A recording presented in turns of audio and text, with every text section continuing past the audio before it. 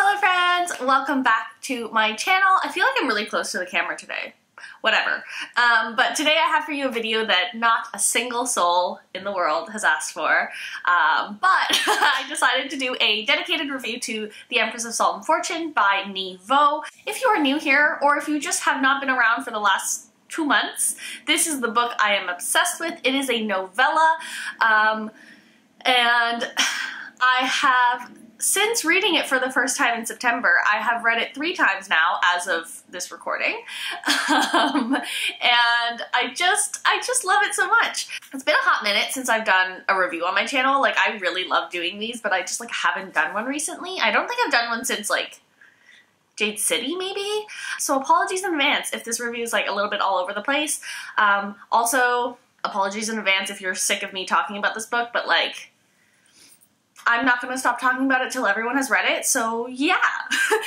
Without further ado, let's jump right into it. I'm going to start by attempting to summarize it without giving too much away, because this is a novella, so I don't want to say too much because otherwise I've covered all 100 pages of it. But in this story we follow our main character, Chi, who is a cleric, kind of scribe type of figure from the Singing Hills Abbey, and their job is to essentially travel across the lands and document stories and history, and they have this talking bird companion, who's really cute too.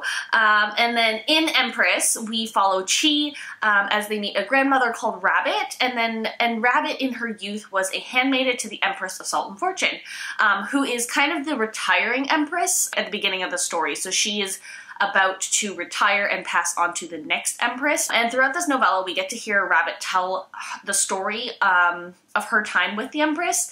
And essentially, just to kind of summarize that kind of story, without hopefully giving too much away, the Empress is someone who comes from the north, and she was married to the Emperor in the south as kind of a political alliance of sorts. Without giving too much away, this is kind of a story about her journey from being the wife of the ruler of the south to becoming the Empress of Salt and Fortune, and how she got there. If you did not know already, I love this book. Have I said that already in this video?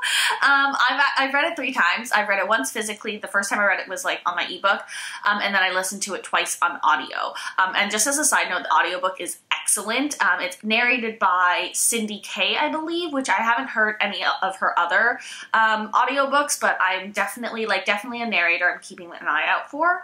I do still personally prefer it physically, just because that's just my personal preference in general for reading, and just given her writing style, I just feel for me personally, I appreciate all the beautiful lines that Nhi Vo has incorporated into the story when I read it physically, because I have more time and I'm able to absorb it better.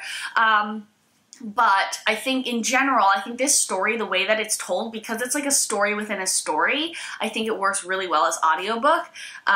So if you are a fan of audiobooks, I highly, highly recommend this one. I think it's 2 hours long at regular speed. So I listened to it on 1.5, so it's an hour and a bit. So this kind of brings me, I guess, to the first thing that I love about this book, and it's one of probably my favorite thing about this. Is it my favorite thing? Everything's my favorite thing about this book, but one of my favorite things about this book is the writing style. Nhi Vo's writing is just absolutely stunning. I don't know how else to describe it. It's just stunning. It's stunning. But it's the perfect amount of lyricalness, and at the same time it doesn't come across as pretentious. By comparison, if you've read How to Lose the Time War, I'd say that was too lyrical. If you get what I mean, if you've read it, I feel you might know what I mean. But I feel in that book the authors were trying to be as flowery as possible, almost at the expense of actually telling the story. And for me, it felt pretentious in a way, but with Empress and with Nhi Vo's writing style, I don't feel that way at all. I just feel I don't know. I feel despite it being quite flowery and poetic, it still manages to be quite humble. For me, I think the best way to describe the writing style, and also the book in general, is that the tone is very soft and gentle, and yet there's a quiet, underlying quiet kind of passion behind everything. Does that make sense? I hope that makes sense, but I just think it's so brilliantly done, and I just, Nevo has become an auto-buy author for me with just one novella. Like, I think her writing is just phenomenal. In terms of like themes, because I always like to touch on like themes in my reviews, but in terms of themes that this novella touches, obviously as a novella it's pretty short, it's not going to cover like a ton of themes, but I think in this novella fundamentally we are exploring how history often forgets certain people. In this story in particular, we explore how history forgets women, and it's an incredibly like empowering story about women who've been brushed aside by men and by history, and what they've done in order to make their way back into the narrative. And I know that sounds kind of vague, but like I'm really trying not to give away too much, because I think one of the best things is kind of like discovering the characters, the world, the themes as it unfolds. It does also touch briefly on themes like xenophobia because the Empress is like a foreign Empress, so it touches like briefly on that as well. And I also really like how Nevo in this novella tackles like various power dynamics between the different characters. I think that's really interesting, and I think she handles it really well. And I just like, I had to throw this quote in here somewhere because I think this quote perfectly like encapsulates what this book is about. And it's also like, it's a quote that like is floating around, has been floating around for marketing and stuff, so I don't feel like it's a spoiler or anything. But it is, angry mothers raise daughters fierce enough to fight wolves. And that's really like, that's just in a sentence what the book is about. And if that quote alone does not make you want to pick up this novella, I don't know what will. Like, I just think that is the most perfectly crafted sentence in like the English language. Like, am I being dramatic right now? Like a little bit, but like, I just love it so much, you know? In terms of like character work, I think that's another area where Nevo shines. I just think it's really incredible what she manages to do in such a short number of pages. I feel like she's able to craft characters that are really nuanced and complex in just 100 pages. And in all honesty, like the character work here I think is better than a lot of full-length novels that I've read that are like 300, 400 plus pages. In terms of like relationships, the main relationship we get to see is actually Empress and Rabbit's relationship, and I love their relationship so much. Like, like there's so many things about it that I love. Like it's very like subtly sapphic. Is it subtle? I don't know. I just feel like it's a very sapphic relationship, but it's never like sexual. But it's also just so well crafted in terms of their power dynamic, because obviously like Empress is the Empress and Rabbit is her handmaiden, and yet the way that they navigate those power dynamics is so interesting.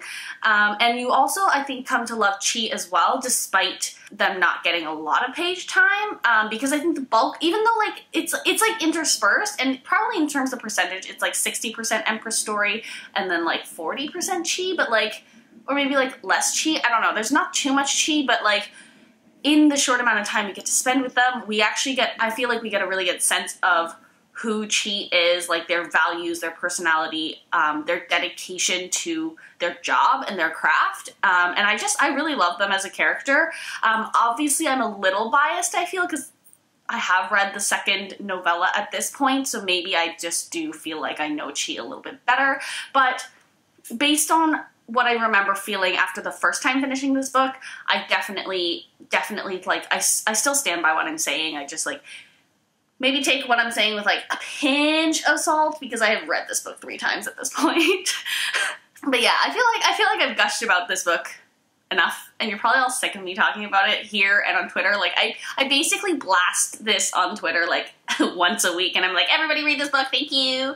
But I honestly think it's just so incredible what she's able to do in 100 pages, and it's just a stunning novella. Like, in my eyes, this is the perfect novella. Like, I often find when I'm reading novellas and like shorter novels that I want them to be longer, and I want to spend more time getting to know the characters, getting to know the world, etc. But I don't really feel this way at all with Empress. Don't get me wrong, like obviously if Nevo decides to write like 50 spin-off novellas in this world, I would like gobble every single one of them up. But I feel like by the end of Empress, you're so satisfied with the ending, with the story, with how the relationships, the characters have progressed. And like I said earlier, I just think that Nevo manages to do as much, if not more, both in terms of world building and in character work in a mere like 100 pages than some authors do in like 400 plus pages. I just think in terms of like craft, in terms of writing, like it's just excellent writing. Like it's all I have to say about it. Hopefully I haven't like overhyped this book to the point where if you do decide to read it, you're like a little disappointed because it didn't live up to expectations. But I really think fundamentally it's just well worth the hour or so that it takes to read it. Also, as of me filming this, the ebook is on sale for $1.99. Full price is like $3.99, so I guess it's not that big of a difference, but if you are interested at all in it, now is the time to pick it up because it is on sale. Also, the audiobook is on Scribd, so if you either have Scribd or you haven't had Scribd before, you can get like a free trial for Scribd if you haven't used it before. It's a pretty accessible story. It's a short story. For me, it's such a comfort read. It's so comforting. Rue's read it now, and she describes it as like, she says that it reminds her of like her grandmother telling her stories when she was a kid. Like I don't have that experience, so like I didn't personally feel that, but I just think it's it's a very comforting read for sure. I don't know if I said this already, but like if it wasn't clear already, I gave this book a 5 out of 5 stars on Goodreads, and I really do hope you consider picking it up. And if you do, please do let me know. I'd love to hear what you think about it. Even if you don't like it, I'll be sad, but like I am definitely interested in seeing what other people's opinions about this book are. And yeah, that's it for today. If you like this video, please don't forget to give it a thumbs up and comment down below. Let me know if you have already read Empress and how you felt about it, or if this review has piqued your interest, so to speak. And yeah, if you like what you saw and you want to see more from me, please don't forget to hit the subscribe button. I upload every Mondays and Fridays at 10 a.m. EST. And that is it for today. Thank you so much for watching, and I will see you guys next time.